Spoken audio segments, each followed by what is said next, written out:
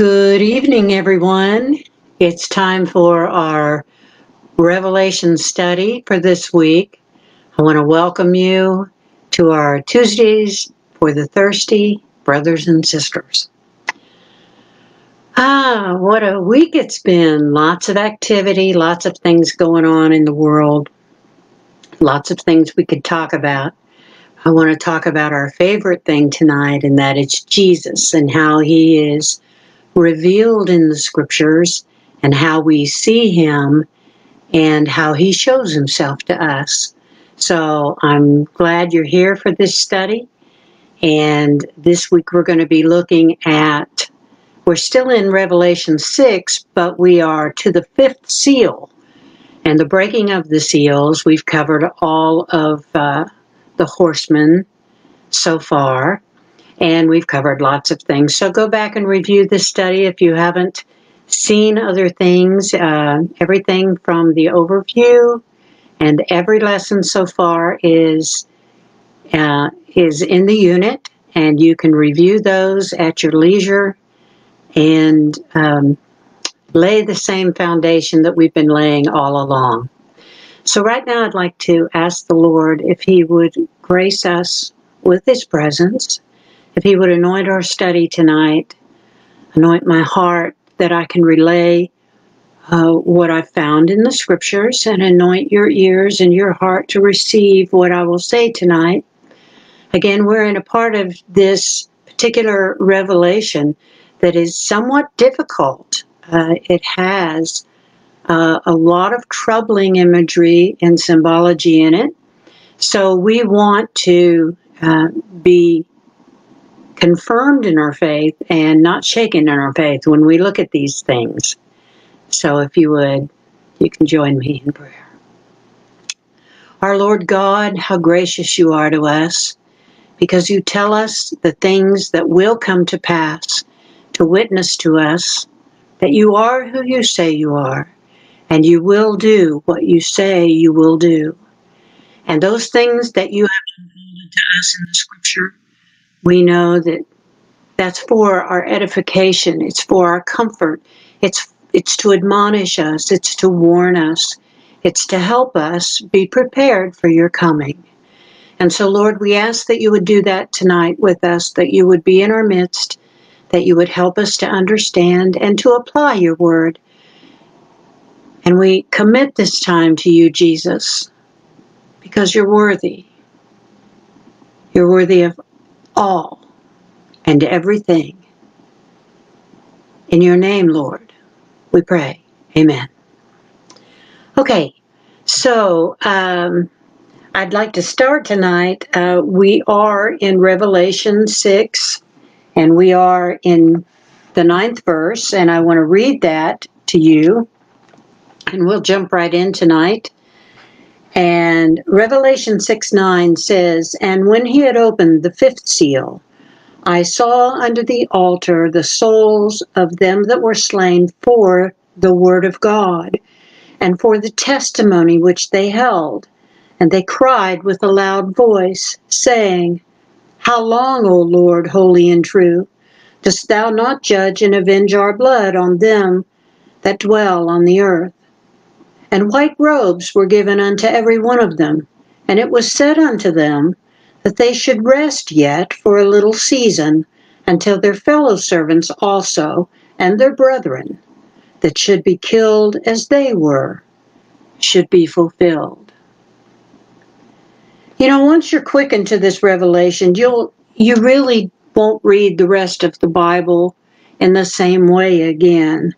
Not just the revelation of this particular verse or this particular chapter, but of this book in its entirety. We see that Christ himself is revealed in the entire Bible, and we know that God's theme from Genesis 1 to the end of Revelation 22 is one thing. And I've said many times before, there are topical sermons by the hundreds or thousands included in the scripture, but there is only one theme of God.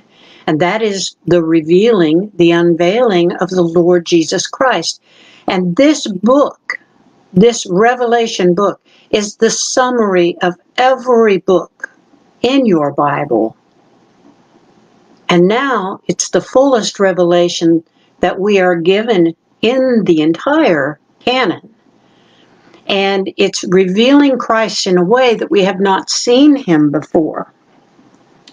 You know, to find Jesus, to find him in this particular book of the Bible is why we're studying this Bible.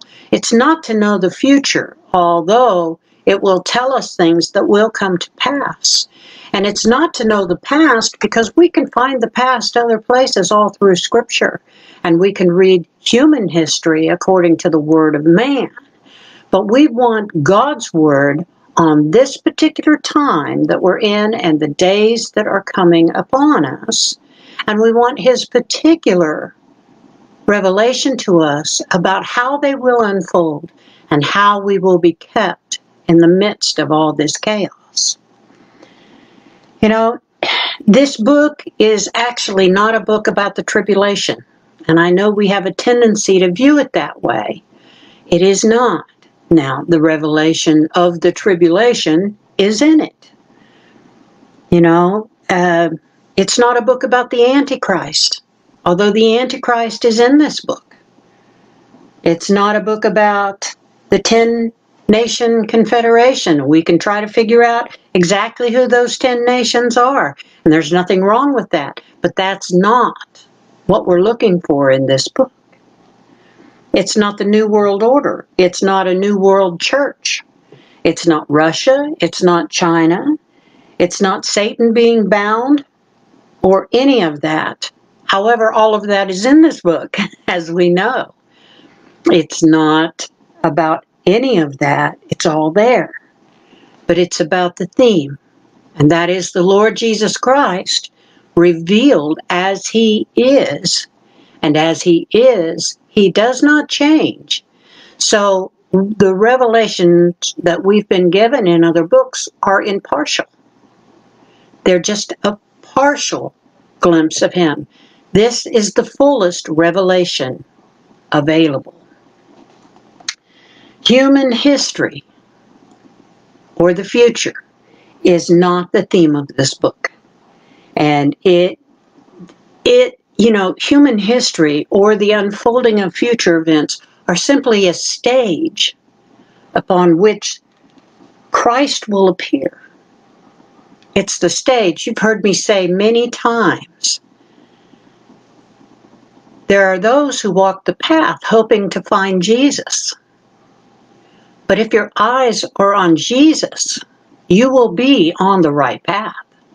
We can study all about the path and totally miss the Lord. And it's kind of the same thing in this book. We can study all of the events and miss the Lord in it. So we know that we're looking for two things particularly in this book. We're looking for the Lamb that was slain, because that is our atonement.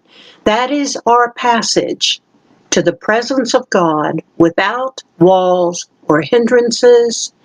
And at his appointed time, all of the obstacles will be taken down.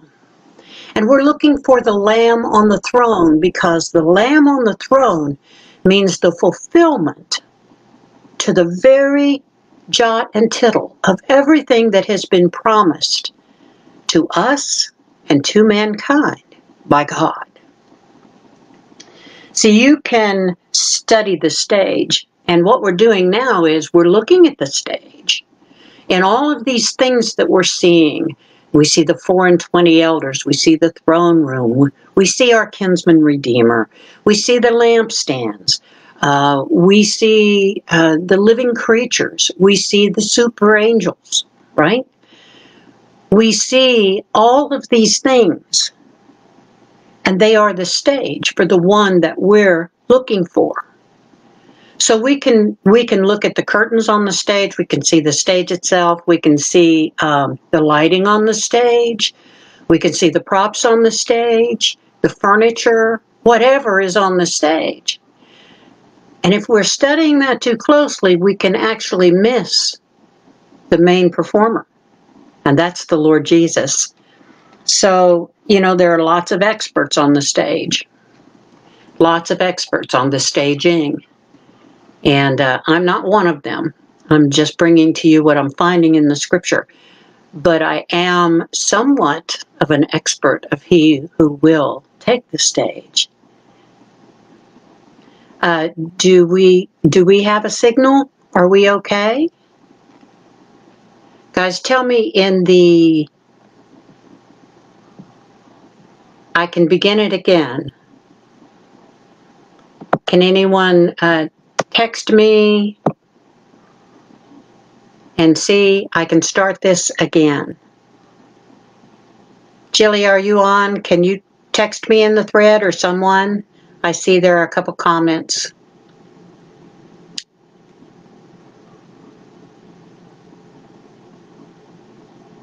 Hello? Hello?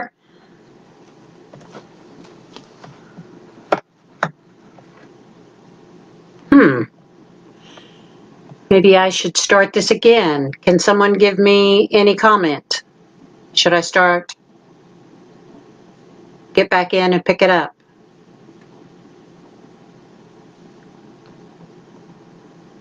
Okay, I'm good? Okay. All right, thanks, honey. All right. Okay. So we want to know who the main actor is on the stage, the main character, because that's who the stage is set for. So I hope you understand my meaning in all of this, that all of these things, all of this symbology, it's not that it is not true, it's not that it is not actual, it is not that they are not players on the stage, but there is one main character, one main person on the stage, and that's who we're looking for. Now we know that Jesus is called the Lamb in this book more than any other book in the Bible. And we also know that the throne is referenced more than 40 times in this book. And in Romans, we know that our physical world is already experiencing labor pains, and we know we're experiencing them right along with the earth that we inhabit. This has been going on not just in the 11th hour of the time we have, but it's been going on since Jesus left this earth and ascended. And we know that because we know that the work of Christ was finished on the cross, and we know that Paul told us that even now the Antichrist was on the earth. And we know that all these things have been unfolding for a long time. We just know that we're closer to the end than we were at the beginning, right? And the reason I'm going over this is we need to remind ourselves every single day as we look at these martyrs. We know that there have been those that have been martyred since the time of Christ. And there were those who were martyred even before the time of Christ for their witness of God and his covenant people. So I just want to remind you a little bit that there is nothing, absolutely nothing in this earth, under the earth, above the earth, that has happened that has been out of the control of our God. He has never, not for an instant, relinquished his sovereignty over what is happening. Neither will he. And so as we continue to look at these very troubling things that we see in the book of Revelation, you need to understand, people often view this book as, well, Satan is running roughshod. And because Satan's in control, he is not in control. So I want to point some things out about that. 2 Thessalonians 2, verses 6 through 10 says this, "And now you know what withholdeth or restrains, that he, speaking of the lawless one, might be revealed in his time. For the mystery of iniquity doth already work. Only he, and he's referring to the restrainer here, the Holy Spirit, only he who now letteth will let, until he, the restrainer, be taken out of the way. And then shall that wicked one, the Antichrist, be revealed, whom the Lord shall consume with the spirit of his mouth, and shall destroy with the brightness of his coming. Even he, the Antichrist, that's who he's referring to there, whose coming is after the working of Satan, with all power and signs and lying wonders, and with all deceivableness of unrighteousness in them that perish, because they received not the love of the truth, that they may be saved. Remember, the Antichrist does not determine when he comes.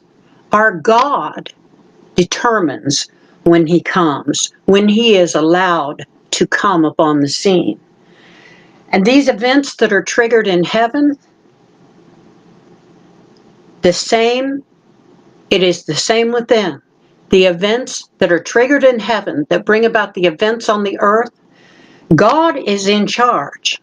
No one else is in charge. His enemies are not in charge. Man is not in charge. Christ is removing the seals. He's in charge. No man determines the timing of any of this, not any event. From the time the seals begin to be opened, the timing is God's. We looked at, with the first horseman, the crown that he was given. You know, he is allowed. He is allowed. Why does the scripture say a crown is given? And who gives that crown to him to conquer? Who gives him the ability? Who allows him to conquer?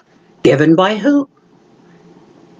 And for what purpose? I mean, we've already discussed that, but the unleashing of these events is through God's sovereign hand, not the Antichrist's commencing of anything. It was granted unto him. That's what it says in verse 8. It is granted unto him. And authority was given unto them in verse 11.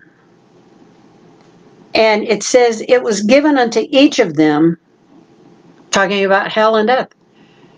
Over and over we see that what they do is not according to their own decision. It was given to them, and what they were given to do was by the sovereign hand of God. So you need to understand what we're experiencing now is mostly man visiting his wickedness upon man. But the earth and everything in it is quickly moving toward a time when these things will be unleashed. And they're not unleashed by the Antichrist. They are unleashed by the hand of God. And so the reason I'm saying that in this way is I want you to understand that even the devil is a tool only in the hands of God. What God allows, he allows for a reason. And it's not for a no good reason. It's for a very good reason. See, I want you to understand, God is running the show, always. Man does things and he thinks he's in control. He only does what God allows. God has allowed him to have free will. But these events that are coming are by God's command, not anyone else's. And when Christ returns, he'll put down governments, he'll put down war, he will put down death, and the evil schemes of men and the enemies of God. The whole framework of nature will be jarred, as the King returns to set all things in order and to restore righteousness. The fifth symbol refers specifically to those who have died for the cause of Christ. They are specifically identified differently than others who we see that are dead in Christ. So understand, these are specifically, we're talking about martyrs. When we talk about those in heaven who are under the altar crying, "How long?" Now, the definition of the word martyr is witness. And these held their witness unto death and met death because of their witness. There are many that are dead in Christ. My parents are dead in Christ. They were not martyred. So this is a whole different group designated by John in the writing of Revelation that identifies them as a separate group. You know, everyone is afraid of so many things, but we can't live with the fear. And I've said this many, many times. Let me pull my paperclip off here. You know, people are afraid of viruses, of biotech, of wars, of floods, of earthquakes, of all of these things that we've already talked about. But these things are already prophesied from God. Man thinks he can stop it. Man thinks he can change it. He thinks he can change what God says. He can reinterpret what God says. He can reinvent what God says and invent God in his own image. God will have none of that. And God has the only say, the only and final say. Will these things come upon man? Yes, they will. Yes, they will. Some of them at man's hand, allowed by God. Some of them by the evil one's hand, allowed by God. And some of them poured out from God's hand himself in the wrath of the Lamb. They will be permissible by God. So again, we want to be ready. We don't know at the imminent return of Christ, when he calls his bride. We don't know when that is. We just know we need to be and want to be ready. People blame each other. People blame each other. And in blaming each other, as long as they do blame each other, they refuse to take responsibility for their own choices, their own will, and their own willingness to accept what God has said and appropriate it. You know, it's one thing to say, I believe in God. It's another thing to live as though you do. It's one thing to say, I've accepted God as the sovereign over my life. It's another thing to allow him to reign over your life willingly. Not just willingly, but gratefully. Those are two different things.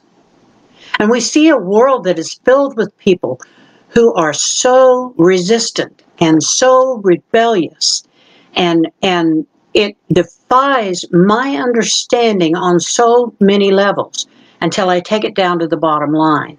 God himself has said, man will. And there we have it. Man does. He has, he does, and he will. And so as we see these things, you know, our culture makes movies and entertainment out of all this stuff. And everybody thinks it's all fun and games, till it's not fun and games anymore. The reality is coming. Revelation 6:9 says this, and this brings us to our study tonight. And when he opened the fifth seal, I saw under the altar those that had been slain for the word of God and for the testimony which they held. And they cried in a loud voice, saying, How long, O Lord, holy and true, until you judge and avenge our blood on those who dwell on the earth." Then a white robe was given to each one of them, and it was said to them that they should rest a little while until the number of their fellow servants and their brethren who would be killed as they were was completed. Notice, I want you to notice in this passage that they are calling out with a loud voice. One voice. They are calling with one voice. One voice united. Not many voices at the same time. That's not what it says. It doesn't say many voices cried out loudly. It says, and they cried out with one voice. It's interesting. They're individuals, but they speak with a singularity of purpose, of one mind and one purpose. And notice, they are not asleep. They're fully conscious, and they're speaking with God. They ask God to intervene on their behalf and to judge the inhabitants of the earth. In other words, they're praying. They are petitioning God for His hand to move, for His purpose, which they already know, and to fulfill the prophecy that those who would be slain would be avenged by Him. Those slain for Him are avenged by Him. So they're talking to God. They are praying. They are petitioning Him. And what do we do when we petition God? Isn't that prayer? They're asking questions. They're asking a question of Him. They're inquiring of Him, which means though we will be perfected in standing, perhaps this suggests that we are not yet perfected in intellect. We don't have all the answers. This group of martyrs are asking a question not because they know the answer, but because they don't know the time yet. See, a lot of people think that when the scripture says when we see Him, we will be like Him, and there's a lot of theology out there that says we become gods too. No, there's one God. There's one God, one Lord, one Savior, one King. Now we are made priests unto our God.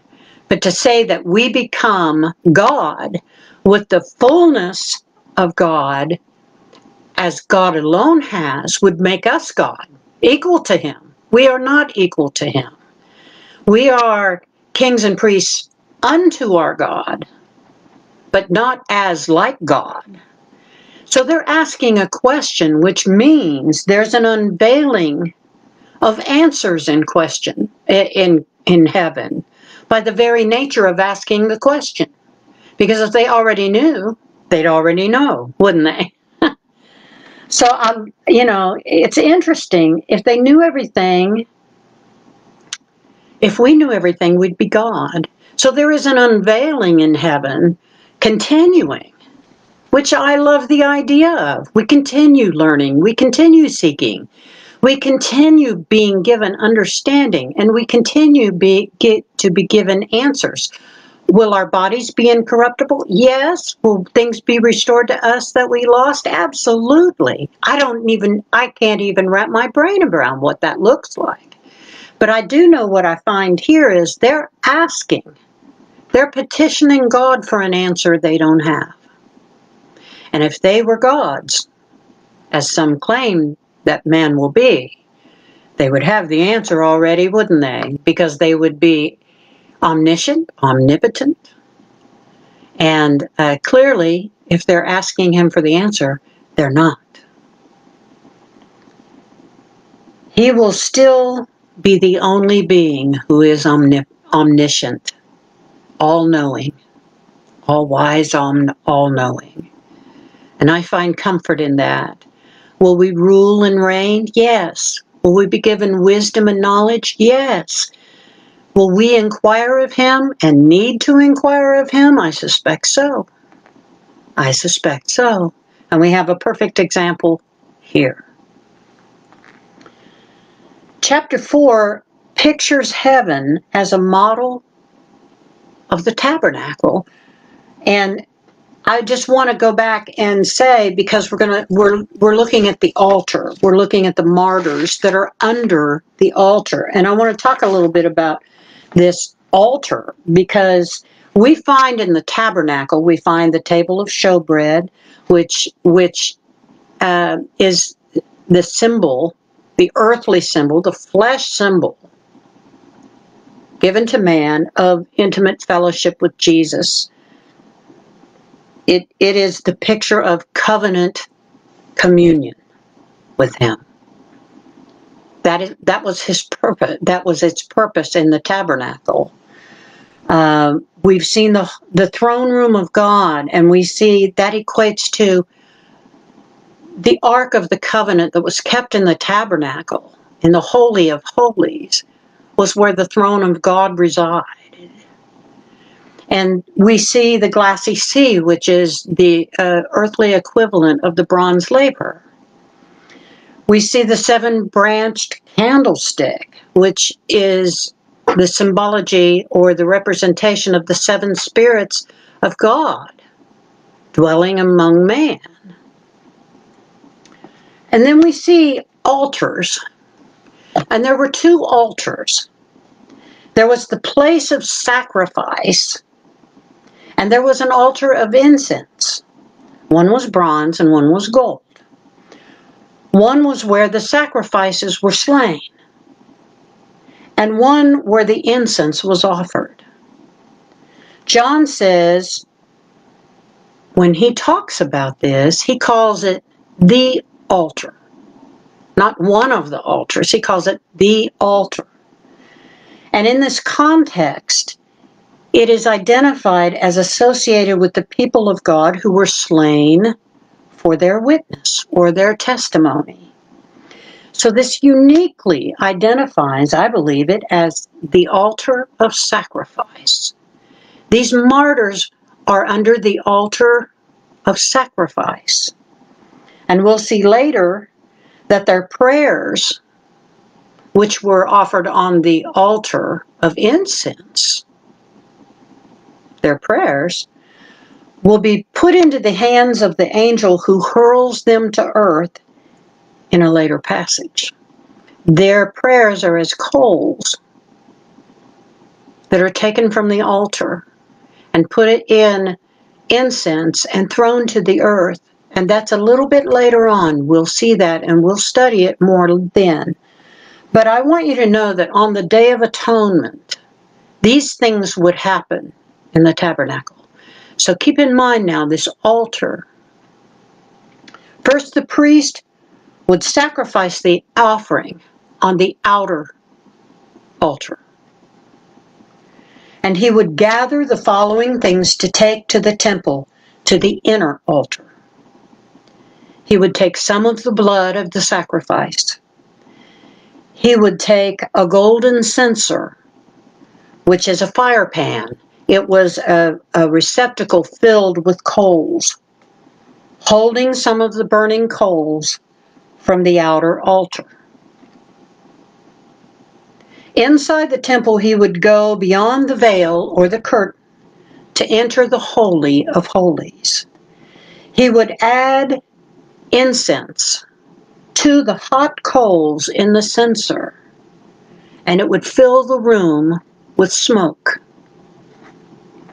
He would approach the Ark of the Covenant, which represented the presence of God, and he would sprinkle the blood of the sacrifice over the mercy seat. And the mercy seat is the cover that covers the Ark of the Covenant with the tablets inside. Now, we know that the first steps are complete because Christ completed them. Jesus' work on the cross is complete.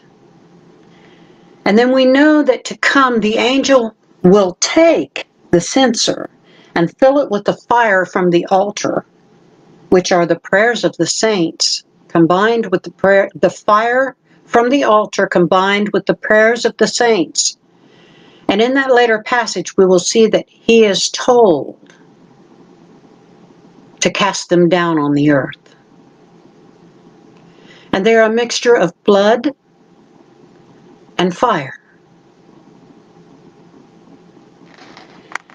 You may recall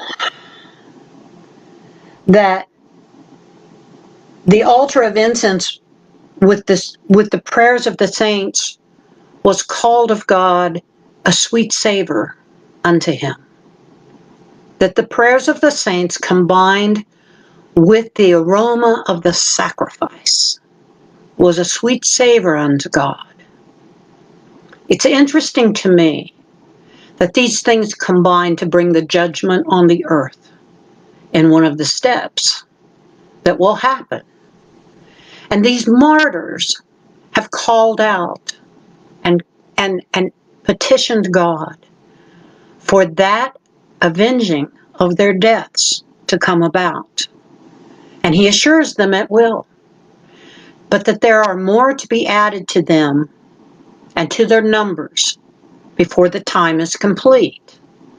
Now this, I believe, is all of the martyrs that have died for the name of God and for the sake of Christ. But I also know that number is not yet complete in this scene, because not all of the judgment of God has been poured out yet. And there are those who will be sealed unto God, who will be overcome by the beast during the Great Tribulation. Their numbers will be added to these.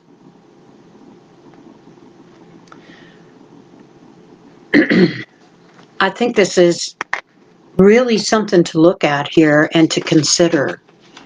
You know, in one place in the scripture, God talks about our tears are in a vial and our prayers rise to him as sweet incense.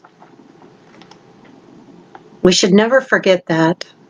And we should never forget that the act of petitioning God and praying will not cease even when we're in his presence. That aroma is dear to him. It's sweet to him. And it moves his hand. I want to remind you that the Bible, in its parallelism, tells us the same story. It tells us redemption story over and over and over and over and over and over and over and over again. And some of these tellings overlap each other and parallel each other, but the story is the same, the theme is the same, and the outcome is the same. You know, we're told in Matthew 24, 9 through 15 in the Olivet Discourse, this: Then shall they deliver you up to be afflicted, and shall kill you. And you shall be hated of all nations for my name's sake. And then shall many be offended, and shall betray one another, and shall hate one another. Excuse me.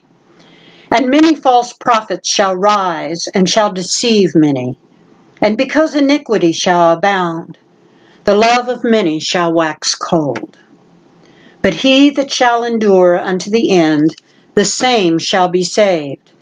And this gospel of the kingdom shall be preached in all the world for a witness unto all nations, and then shall the end come.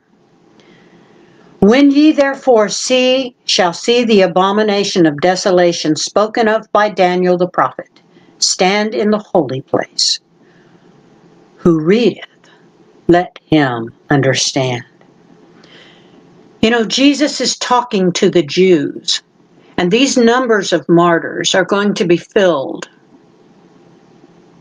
by a lot of Jewish lives, Jewish witnesses. When Jesus talks about this in Matthew 24, he's talking to the Jews. He's talking to those, he says, to those who live in Judea. Who lives in Judea? To those who are on their rooftops. Do you go up to your rooftop? This is a common practice in Israel. The roofs are made flat, and a lot of the activities of the household, as far as fellowship and entertaining, take place on the roof. Jesus is talking to Jews here. He's talking to his fellow men. And he's telling them these things.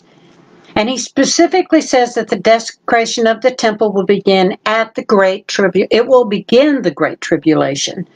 And to see that they are not deceived, that they have been warned beforehand.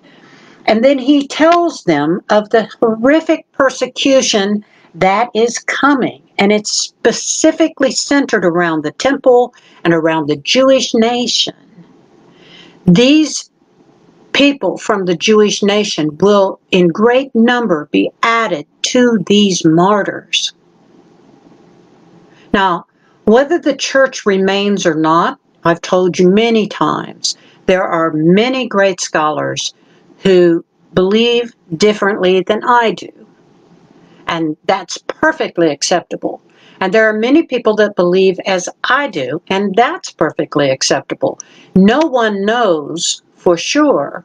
We're trying to discern what the Spirit is saying to us and what the Lord of the Scriptures has given for us for our understanding.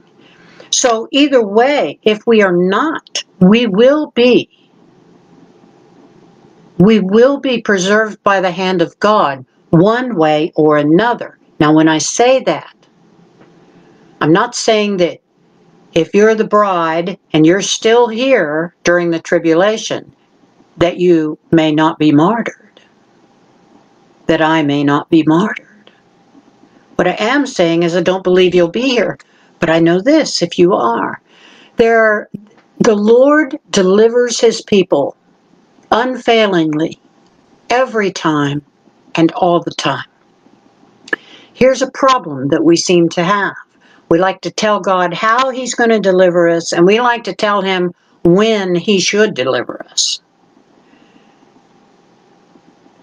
If we can do those two things, that makes us God.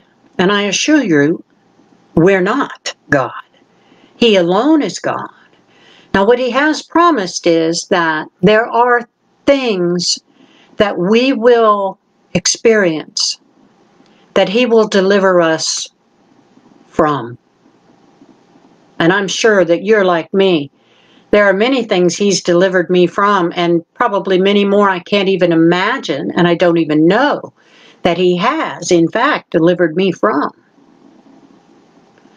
There are other things that I have experienced that the Lord has delivered me through. He's delivered me through those things. I've had to walk all the way through them, and I came out the other side because the Lord delivered me through those things. He didn't deliver me from them. And I watched my sister who went through cancer. I've watched my husband go through cancer. He did not deliver them from them. He did not deliver my husband from cancer, but he has so far delivered him through cancer. And his understanding and his walk with God has deepened through the experience that he has gone through. God promises deliverance. Some things from, some things through. But then there's a third way that God has promised deliverance and that we see in the scriptures. And God sometimes delivers us by a thing. He delivers us by something that comes. And when I say he delivers us, for those of us who are in him, to be delivered from these decaying bodies and this decaying earth is indeed deliverance. Now, I don't hate life, and I don't hate all that life has to offer. But I'm looking forward to the day of the big payoff, just to put it very bluntly. And so when death comes upon the saints of God, upon those who are in covenant with Him, when we are delivered by a thing, that is also the hand of God at work, delivering a promise of deliverance. So we needn't be afraid of these things. We need to understand that God alone chooses whether it's from a thing, through a thing, or by a thing, and when that thing will come. And settling that will settle our spirits to God's choice being our choice. God always chooses best for every one of us. I'm reminded of Greg and Peggy and their beautiful grandson. God will deliver you through your grief. How He will do that, I don't know. I just know that He will, because that's what He's promised. And that's what He will do. You believe in Him. You trust in Him. And I say this to all of us, the same. Our days are numbered of God. Our breaths are numbered of God. And that which we walk through, or that which we're delivered from, or that which we're delivered by, He is good in all of it. And He will deliver His people at His appointed time. He delivered these martyrs. Would we choose that? Likely not. Did they have the grace to trust Him with their witness till deliverance came? Yes, they did, or they would not be numbered in this group. And we need to understand this. I believe firmly that He will call us up hither. Whether He does or whether He does not will be His will, His deliverance, His time, His method, and His promise fulfilled. So don't fear it. I do rest that I think I'll be gone.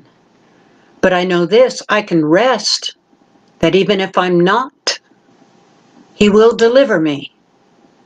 And that's His promise. And I can take that to heaven. That's where my bank is. Okay. Revelation 20. I want to say too, well, I kind of talked about that. I guess I didn't need my notes. I just went flying by the seat of my pants. Okay. I want to talk about the fact that in Revelation 20 and 4, I want to talk about this martyring. And of course, there's lots of ways to martyr someone. There's lots of ways to murder a witness. And there is coming a time, and we will cover this a little bit more in depth later, but I want to cover it a little bit tonight. In Revelation 20, verse 4 starts and says, "And I saw thrones, and they sat upon them, and judgment was given unto them. And I saw the souls of them that were beheaded for the witness of Jesus and for the word of God, and which had not worshipped the beast, neither his image, neither had received his mark upon their foreheads or in their hands, and they lived and reigned with Christ 1,000 years." Now we see this means murder in the world today. And I just want to say, you know, when we see a word like beheaded, it's kind of terrifying to us. because we consider it such a barbaric form of execution. And you do know, I'm sure, all of you, that Islamic nations often practice this. Most all of them still do. And beheading by the sword is one of their preferred methods of execution. It's not new. And it's not new just because it's just not. It was practiced in the Middle Ages, and done correctly, believe it or not, it has actually been described as a most merciful form of execution. This is actually why the French came up with the guillotine. And a priest, the story is that a priest had watched an execution and it went very badly. And there was a lot of, forgive me, but hacking and such going on. And he went to the church and he demanded that something more merciful and instantaneous be considered as a method of execution. And by the way, it was a form of execution for Roman citizens as well during the Roman Empire. Now, crucifixion was not used for Roman citizens. You should know that. Crucifixion was used for the conquered peoples. That's why crucifixions in and around Jerusalem were so common. Because crucifixions, really, for the Roman Empire, they did not crucify their own citizens. That was reserved for others. But beheadings were. Beheadings were used by the Roman Empire for their own citizens. And, you know, they had numerous and hideous ways of torturing and murdering others. In addition to crucifixion, they were quite creative with it. And if you have never read the Fox's Book of Martyrs, I want to encourage you to get a copy of that. Excuse me. Because the stories in it will encourage you and lift you and strengthen you in your faith, I believe, because these are amazing stories. It's not unlike the stories we hear of Nero and what he did to the Christians and how they sang as they went to their deaths. And we think, how in the world could that be? How could they sing as they were being burned alive? How could these things happen as they were fed to lions? And I just want to say to you that what you need is given when you need it. That's the promise of God, you know, and to withstand or endure to the end. When you belong to Him and you've set your heart on Him, He will give you what you need to do what He's asking you to do. I know that. I know it in my soul. I hope you know that too. You know, right now, Israel is filled with unbelievers. You know it, and I know it. Many atheists, they're of the Jewish line, but they are not believing. They are not practicing Jews. They are not covenant Jews.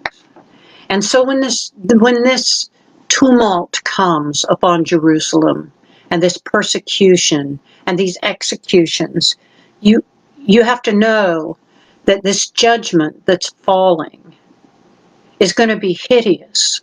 It's going to be horrific beyond what we can get our brains around. Now, I want to encourage you, again, the martyrs of God are particularly precious to God. I'm not saying they're more precious than you are, or than I am, because God does not have favorites, but He does.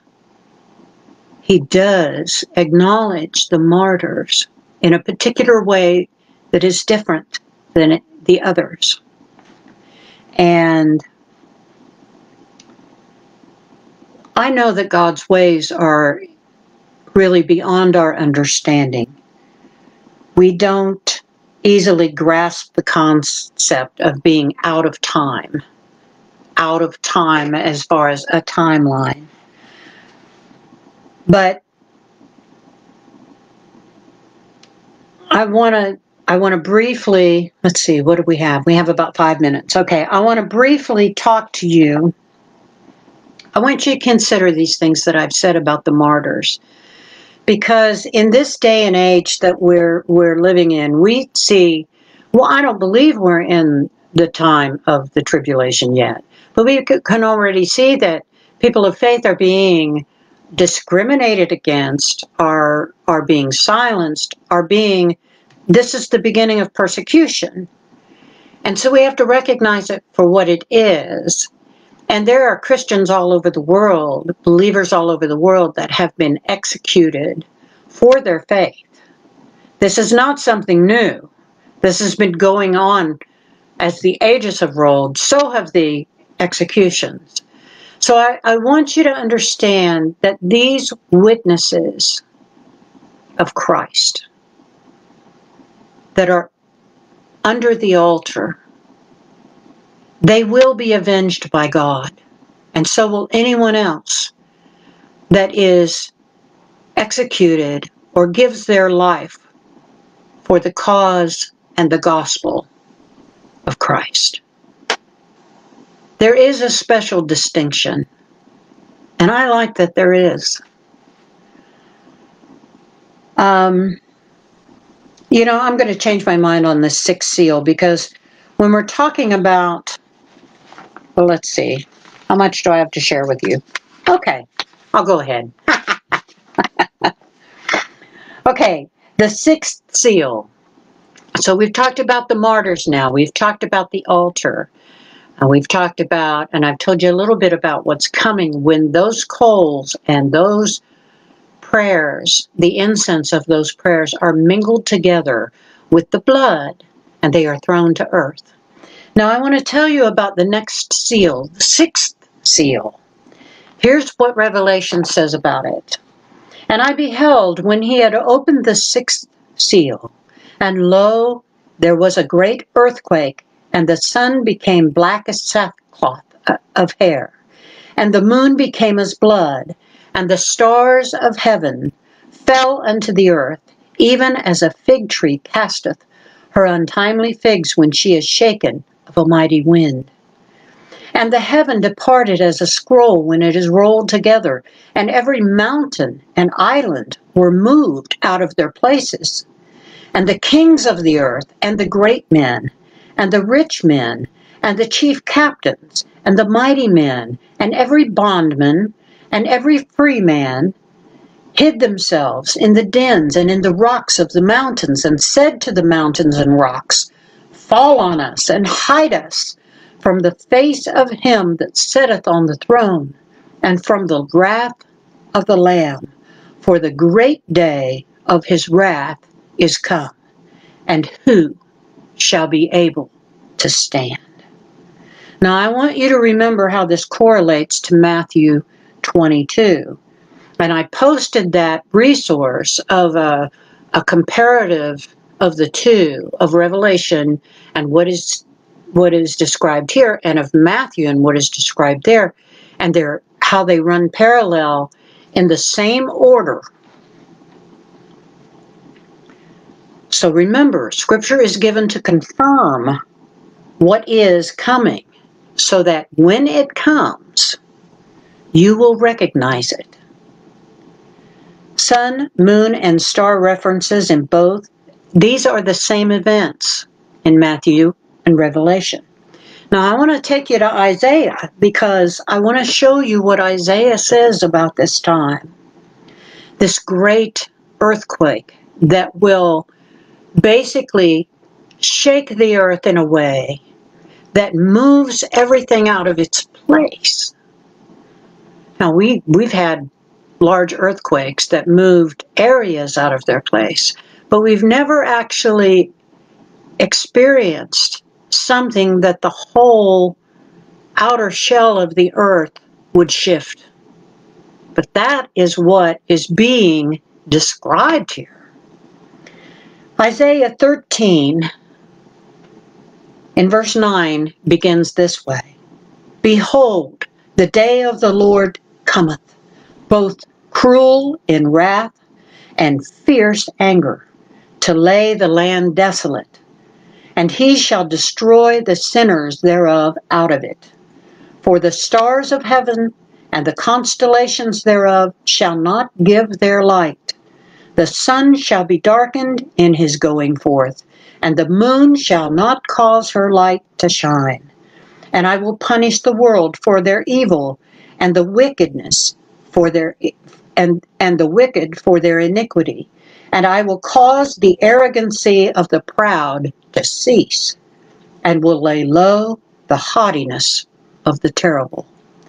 Therefore I will shake the heavens and the earth, and she shall be moved out of her place in the wrath of the Lord of hosts, and in the day of his fierce anger.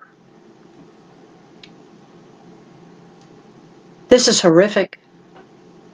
This is horrific.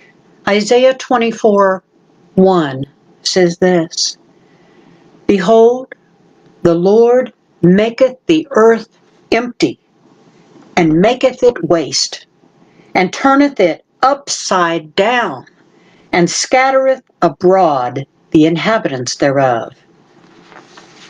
And it shall be as with the people, so with the priest, as with the servant, so with the master, as with the maid, so with her mistress, as with the buyer, so with the seller, as with the lender, so with the borrower, as with the taker of usury, so with the giver of usury. The land shall be utterly emptied and utterly spoiled, for the Lord hath spoken this word. Shaking of the heavens. This is relatively the worst thing that we can imagine. The ground shaking beneath your feet so that things are undone and mountains and islands are moved out of their places. You know, the earth rippling. If you've seen coverage of earthquakes, you will notice that the earth, when an earthquake happens, many times, especially in recent earthquakes, you can see that the ground actually ripples and looks as though it has become liquid because it's moving apart from the shell underneath it. We just, we talk about a 9.0 earthquake, and that's devastation beyond imagining. And then we look at this, and I want you to recall that we've already seen that when the horsemen ride, a quarter of the earth, the life on the earth, is destroyed. The devastation is unimaginable. No one will escape this. No one that is still on the earth will escape this. And he goes to great pains to say, your money will not hide you. Your privilege will not hide you. Your debt will not protect you. Your wealth will not protect you. Your standing, no one will escape the eyes of the Lord in the day of his wrath. This is worldwide. This is an earthquake that is actually affects life worldwide. Isaiah 24:19 says this, and I'll close with this. The earth is utterly broken down. The earth is clean dissolved, and the earth is moved exceedingly. The earth shall reel to and fro like a drunkard, and shall be removed like a cottage, and the transgression thereof shall be heavy upon it, and it shall fall and not rise again. And it shall come to pass in that day that the Lord shall punish the host of the high ones that are on high, and the kings of the earth upon the earth. Lord God, protect us from that day. You have saved us. You are saving us. And you have said you will save us from the wrath to come. Lord, if we at any time are counted among the martyrs, we know that you will give us what is needed to offer to you what is asked. But Lord, we ask that you would protect us from your wrath to come, that you would save us from the great and terrible day of the Lord. Lord, we want to be counted as those who are faithful and true to the end. For you are faithful and true to the end. Let us ponder these things, Lord. Let us consider them, the seriousness of them. And Lord, give us boldness in this time we have remaining, that those that you have numbered among belonging to you would come to the knowledge, if they haven't yet, that you may use us for a word or a deed to bring good news to those who will surely perish without it, without you. Help us, Lord, to do these things. Live in us. Live through us. And let us live by your faith. We commit these times to you, and we commit these things to you as well. In your name, Jesus. Amen. Amen. Thank you all for being here tonight, and I'll skip over to the little discussion room for a few minutes if you're there, and if you're not, and you have other things to do, don't fret, don't worry, be happy. Today, God gave you breath, and while it remains, rejoice. Okay, I love y'all. I'll see you next week.